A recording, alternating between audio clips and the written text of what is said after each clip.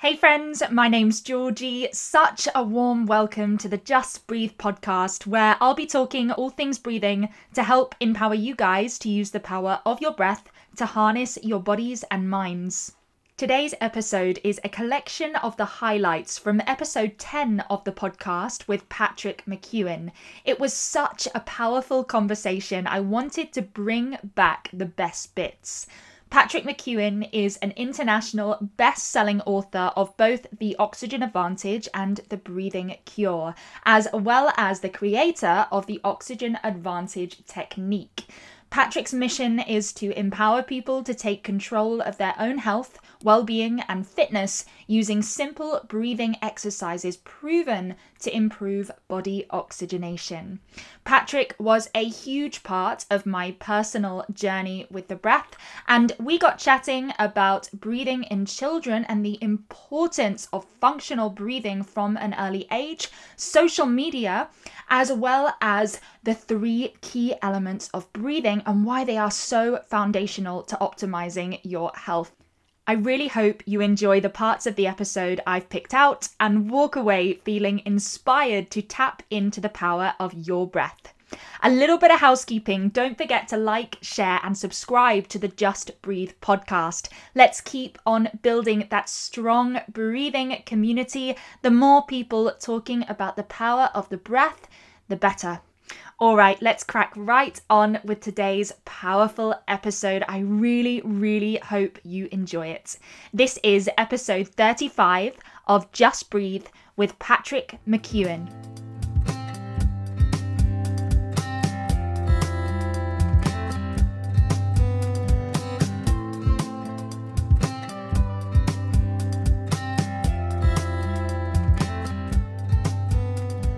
Children with mouth breathing and sleep disorder breathing have 10 times the risk of learning difficulties. 10 times the risk. Yeah. So it's not just a fraction. You know, this is, and of course, it's not just related to mouth breathing kids. Think about, like, I'll talk to an adult and they'll say to me, well, I never breathe through my mouth. But then if you ask them, well, do you wake up with a dry mouth in the morning? That's what you said in your introduction. Yeah. You know, if we are sleeping with our mouth open, there is a period of 6 to 8 hours where we have chronic mouth breathing. Yeah. And it's not that we switch to mouth breathing 100% of the time, but we're going from nose to mouth and nose to mouth, or maybe breathing through both. And it does lead to a lighter sleep, snoring, obstructive sleep apnea, insomnia, because when we're breathing through the mouth, we typically breathe faster and harder, and we're more likely to arouse from sleep. Yeah, just astronomical results in terms of elevation of health and elevation of focus and energy for a child. And it's worth giving them that chance. Yeah. Just before, I just showed the tape because sometimes when it comes up in terms of children, of course, parents are going to be concerned. Yeah. But the tape that we talk about, especially for children, is my own tape. And I'm just going to do a demonstration on it, Georgie. It's just the tape is... It's a support aid to help children nasal breathe, and it's cotton and it's kinesio tape based. The glue has been altered. It's hypoallergenic. This is obviously the adult size. Yeah. Stretch it. Pop it on. Yeah. And what it does is there's an elastic tension bringing the lips together, and the tension is going from left to right, but it's also stimulating the muscle surrounding the mouth, the orbicularis muscle. So it's helping to activate it. Yeah. And we use this as a training tool, especially for children aged, say, 4 upwards. Yeah. You know, because during wakefulness, while they're watching television or if they're distracted or if they're doing homework, it's very important that when children are distracted that they breathe through the nose with the tongue resting in the roof of the mouth. But yet, between 25 to 50% of studied children persistently mouth breathe. And I don't think any child is going to thrive unless they have nasal breathing habit.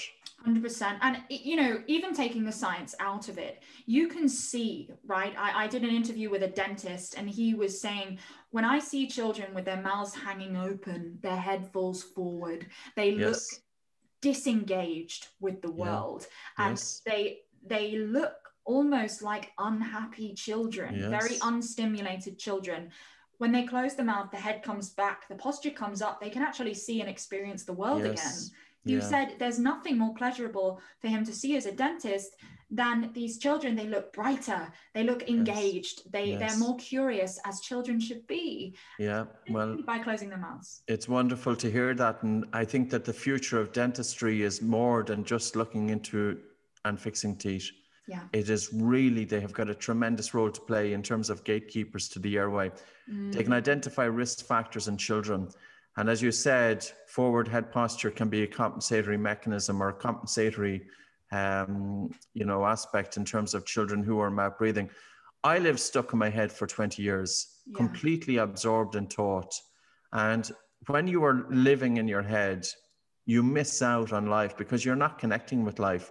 You're not relating to life through your senses. If we have all of our attention absorbed in thought, we are absolutely asleep.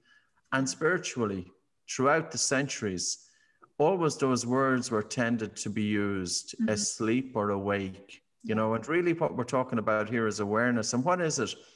Because these terms are always bandied around, and mindfulness as well. And like essentially all it means is that number one is that we are paying attention to what we are thinking about, that we are aware of our thought processes. Yeah. And when we are on that cycle of often repetitive and unproductive and kind of incessant thinking, that we're aware of our thoughts and we're aware of the effect it's having on our emotions and how that's feeding back into our thoughts.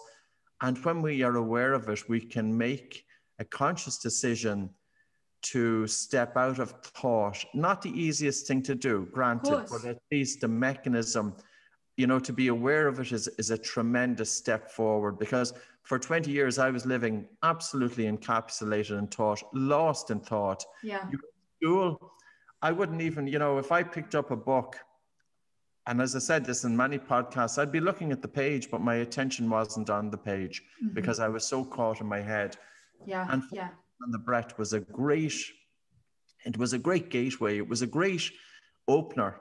Yeah. To taking my attention out of the mind onto our breathing. And, like mindfulness, it's a confusing term. It really would be called stillness of the mind or presence or space awareness between thoughts, awareness, because that, and psychologists have estimated we have between 70 and 90,000 thoughts a day, and 95% of them are repetitive and useless. Like we are trained how to think, but we are not trained how to bring some space between our thinking. And overthinking, it doesn't generate happiness. It's contributing to anxiety, to high stress, and to unhappiness. And 100% with people my age as well, the younger generation, with things like social media, as brilliant as it is for spreading awareness, it has such brilliant qualities, but everything is instant now. You can get food instantly delivered to your home. You can pay in an instant all the time. Ding, ding, ding, ding. And I say to people I teach when I'm working with breathwork, that if your phone is on and it's in your room, the rest of the world is still in your room and you haven't switched off. And breathing allows you, like you said, to create that space. And which is why I am so passionate and about spreading this work. I think it's so important, especially to almost, I'd go as far as to save the young generation. Yes. To give them space. Yes. I think it's very sinister. They are multinational corporations, and this is going to be broadcast on their platform, and that's fine. You have a large multinational corporation who brings in expert minds in psychology. And their one goal was, how can we make people addicted to our platform? Yeah. There was nothing about advancement in human potential. It's not about advancement in human potential. No. It's about these multinational companies. It's about them trapping the younger generation and holding them to the platform, because the longer that they can have the person on their platform, the more money it generates and the more profit they make. They are fueling addiction. Almost. It is addictive. It is, and there's no question. The like buttons, all of this stuff, on Instagram, if you send a message and if you don't reply, the message is, it's deleted and it's all time. It's so clever. I really find it's terrible. I absolutely, my own child of a 10-year-old and young girls, their suicide rates their suicide rates have increased dramatically since 2009. And people could say, well, it's how can you show that there's a causal relationship there? I think the science has shown it.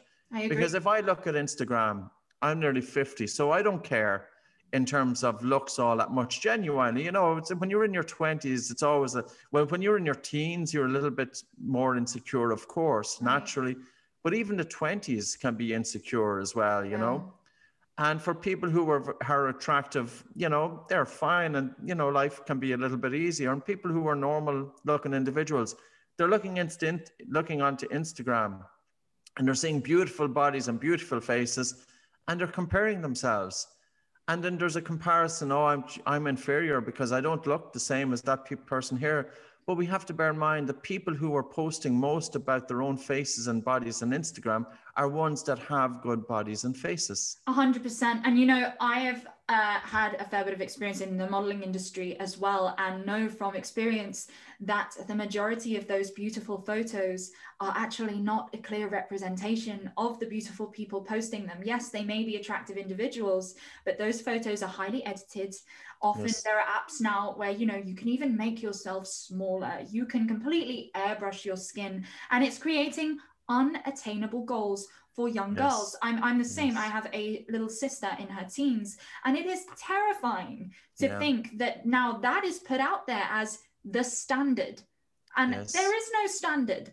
It's unattainable, and it is not even a healthy standard, because if you are 5 foot and a little bit more of a pear shape, you're not going to look like the 6'1" girl who is a natural hourglass and has small bones. But why are we being constantly fed these images that is acceptance? That's how. Well, so it's not a preference. It's a preference of a select group of individuals. So it is a preference of fashion designers, and you know, they're approaching it from their perspective. But yet that has been created as the norm.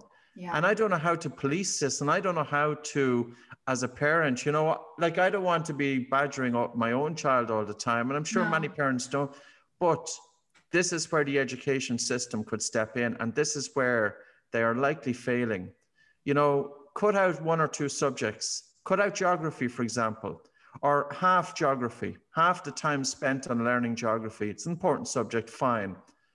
And spend the other half about how to deal, how to protect yourself, and exploring and getting, so children know and teenagers know that what they are seeing is not a perception of reality. It's not the truth.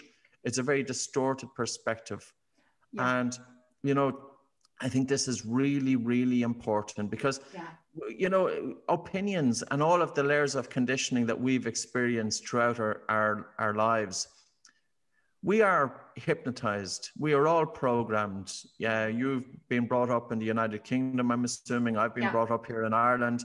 I will be hypnotized differently than you will be. If somebody is brought up in a Muslim religion, they will be hypnotized differently than I am. And we all believe our own program to be correct. We all believe that our own opinions are correct, but yet our opinions are all so different based on how well we have been hypnotized. And we have been brainwashed. And, you know, this is the reality. And people, you know, it's not that it's just the reality. There are layers of conditioning there. So it comes back to this. How can we take the opinions of others as absolute fact, because everybody is approaching and making their opinion based on their conditioning? And their conditioning is so different depending on their religion, depending on their education, depending on their peers, their family, what they view on television, etc. So the truth, what is the truth?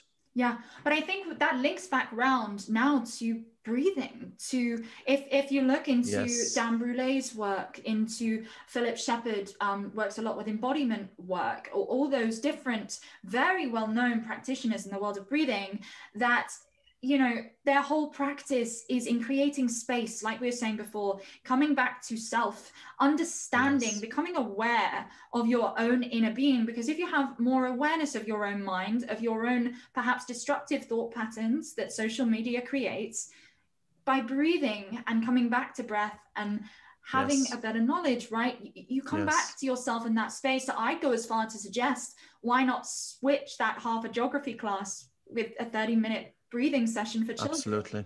You know? Absolutely. And I've seen it in my own life, and we're all going to have ups and downs. We're all going to experience, we're going to experience death. We're going to experience what life does. And I have to say, when we have some constant, and one constant in our life is the breath. Yeah. And life is very much softer. But not only is life softer, when something does go wrong, it doesn't seem to take us captive as much. Yeah. We have that break there, that we have some attention in the body, some attention on the breath, that we are not just living in our head. And if you think about it, imagine there's two people, and one person is very, racing mind, and the other person has a calm mind. And if I present a difficult situation to both people, the person with the racing mind is probably going to go off the charts. Meltdown. And the person with the calm mind, they are in a situation that their mind is calm during their normal everyday, that when something happens, they can approach it from a clear perspective. I was the one with the racing mind. Yeah. We can train the mind. We can train the brain. We can train the brain, and the breath, as you said, is the one thing that's really, really crucial here. And then if we start practicing breathing through the nose with the tongue and the roof of the mouth, breathing low with lateral expansion and contraction of the lower ribs, that also has a calming effect on the brain, because the diaphragm is linked with the emotions. And if we go one step further to resonance frequency breathing or cadence breathing, to between 4.5 and 6.5 breaths per minute, it stimulates the vagus nerve. It increases what's called heart rate variability, which is a clinical measure of stress. And it is known that individuals with depression and individuals with trauma, post-traumatic stress disorder, anxiety, they have reduced heart rate variability. But we can improve that by changing breathing patterns. So we can influence the functions of the body that's normally outside of our control through the breath. But I think there has been misinformation has crept in about the usefulness of big breathing, the usefulness of taking these fuller and bigger breaths, and the more air you breathe. Take a deep breath, right? Before you go into your exam, take a deep breath, and everyone goes. Yes, I did it. Yeah. And I didn't just take a deep breath for one breath, which mightn't have been too bad. I took deep breathing. I went for a walk before going into one of my finals, fourth year it was. And I went for a walk for about 5 minutes, hyperventilating for the 5 minutes. And I walked into the exam hall. I was absolutely out of my head. Yeah. I was totally lightheaded. And, this is based on the idea that I thought it was useful to, I was already a chronic overbreather anyway. Yeah. If you're already a chronic overbreather, if you're already stuck in sympathetic activation, it doesn't make sense to start. I should have been doing the opposite. Yeah. I should have been sitting down, taking my attention inwards, and really slowing down my breath to the point of nothing. Yeah. And that would help to bring me into a state of calm. And after that, then, if I'm too relaxed and I need to be more alert going into the exam, do a few breath holds, but, to increase blood flow to the brain, to increase CO2 or carbon dioxide. This is the thing about breathing. We can alter our states, and we can down-regulate or we can up-regulate. We can achieve a better balance, because the human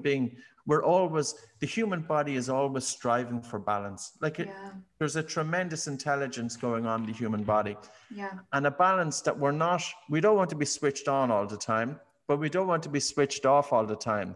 We want to be in that balance that we can adapt to whatever situation arises.